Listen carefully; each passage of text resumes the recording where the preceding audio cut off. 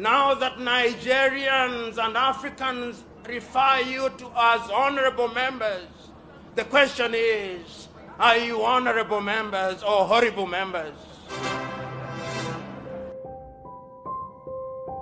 We live in a continent where legislators are measured by the number of funerals that they attend, where the efficacy of legislators is measured by the number of weddings they attend, where their significance is measured by the number of men and women that they support on the day of their weddings.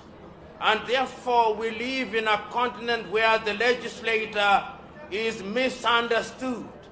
We live in a continent where legislators are not called and expected to perform their